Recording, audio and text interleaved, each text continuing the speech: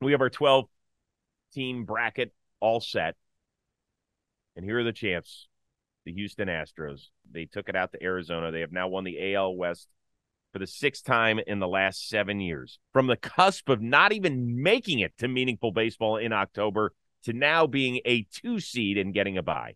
This could be nothing or could mean everything, but instead of them kind of limping into the playoffs and then them coming in and having, no time to rest and going straight into a wild card series, that would have been so different. It just seems like a recipe for disaster for the rest of the American League. And Alex Bregman had a pretty good line before they sprayed champagne. He said, and I know it's not his line.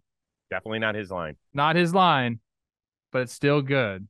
A lot of people wondered what would happen if the Astros didn't win the AL West. I guess we'll never know.